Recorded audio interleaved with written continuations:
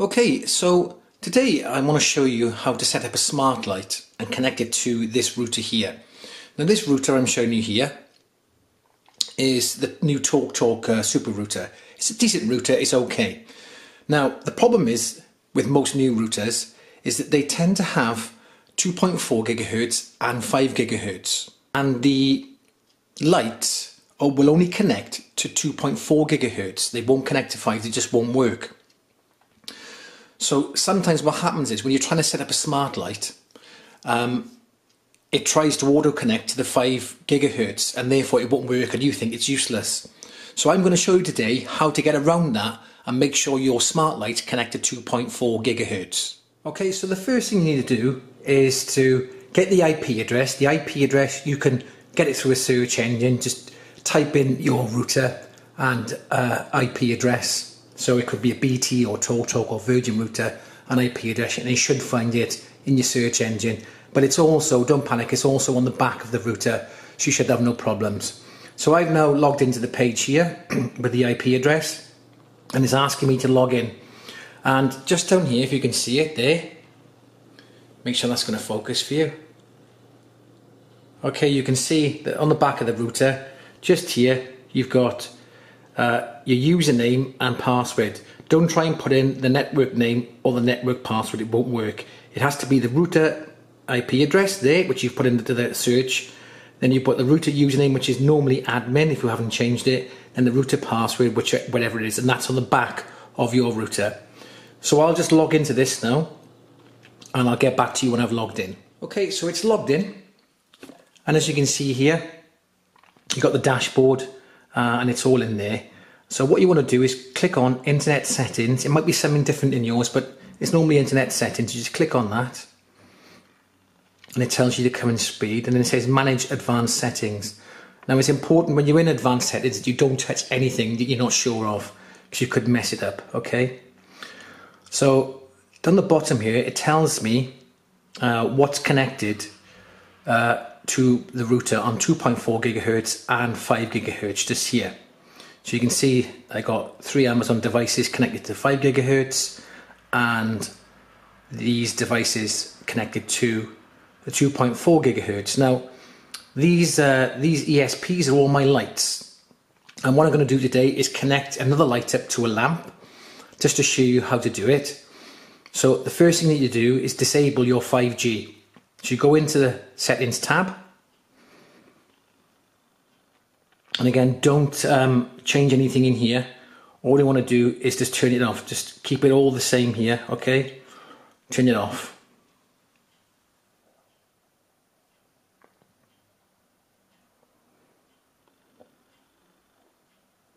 So that's off now, and then click Apply.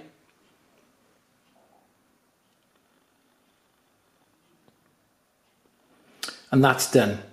So I can leave that where it is now, and now I want to set up the smart light. This lamp, I've taken the shade off, just so it's easy to see what I'm doing. And I'm going to take this bulb out, this LED bulb, and put a smart bulb in there. And I've got this smart bulb, very hard, just let it focus for you so you can see it. Okay, and I believe it's called an Anoop Psych. Very strange name. I bought these on Amazon. And the good thing about these is, unlike the Philips Hue, you don't need a hub. So they'll just work straight, they'll connect straight to your smart speakers. Okay, another issue I've got is that, can you see this is a bayonet end? Okay, so you've got, this is a bayonet. And obviously, the lamp is a small Edison screw. But not to worry, as you can get an adapter. So there's the adapter here. Okay, and this will just plug straight in, and there's the adapter for the bayonet to go in there. Okay, so I'm just going to take this bulb out.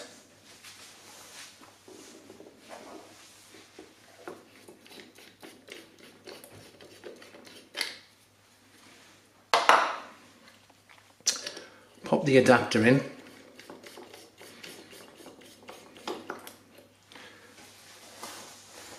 And then pop the bulb in,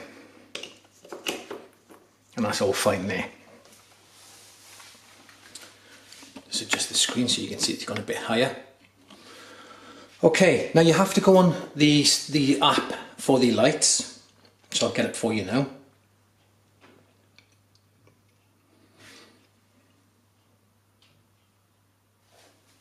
Just turn the light on. Okay, and it's on. So on the app, just turn this light off here. On the app, you see it'll be a plus here in the corner. Obviously it might be different if you use a different smart light. Then it's got lighting, and it's got lighting Wi-Fi. Okay, and it's saying to you there, you need to turn the power on and off 3 times. On, off, on, off, on. Okay, so I'll just do that now and it should start blinking.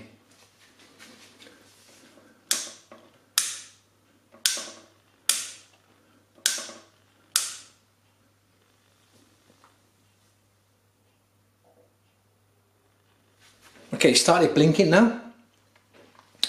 And on here, it says confirm the indicator is rapidly blinking. Okay, so just blink it there, confirm. And if you can see there on that screen just before, it get a tick by the 2.4 gigahertz and a red cross by the 5 gigahertz. Okay, it's going to take a while to load, so I'll come back to you in a few minutes. So it says it's done, it's paired successfully. Okay, I want to edit that name there. Okay, so I'm just going to rename it kitchen lamp.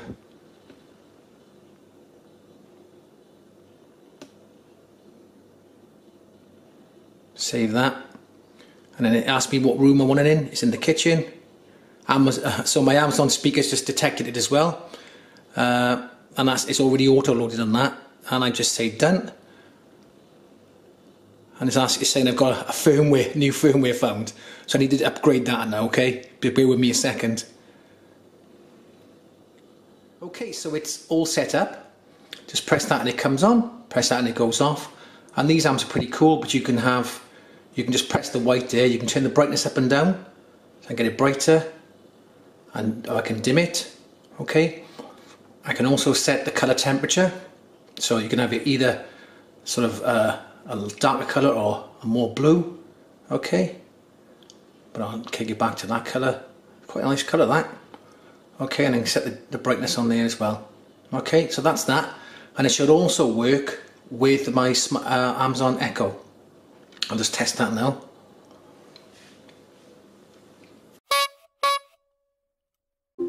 Turn off kitchen lamp.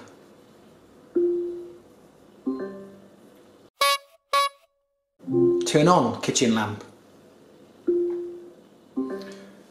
And that's a good thing about a lot of these smart speakers. It auto-detected that lamp was on the system, and it just loaded it up itself. I didn't have to do anything. But sometimes you do have to go into the apps and add a device, but this time I didn't have to. Okay, the last thing you have to do is to log back in to your router's IP address and turn on the 5 gigahertz now, and it should still work. So I'll just bear with me and I'll just get into that and I'll show you what to do. Okay, so I've logged back in to my router's IP address, and again just go to the dashboard there, click on internet settings, you scroll down here, manage advanced settings, and I can't stress enough, don't touch anything you're not sure of in there. Okay, you could mess up your Wi-Fi.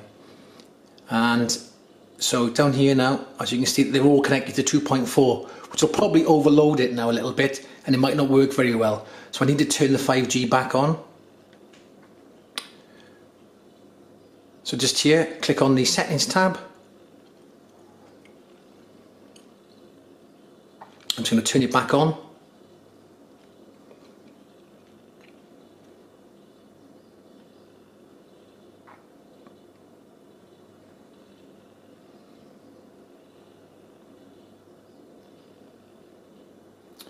And then I'm going to apply, continue, and that's done. If I go home now, just come back around here, can't reach my thumb.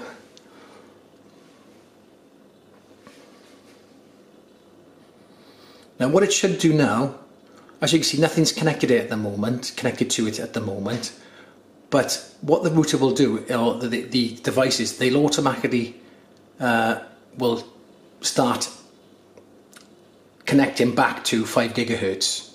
Let's see if they've done it. So my phone is already connected back to it, and so will all my other devices eventually. It may take a few minutes.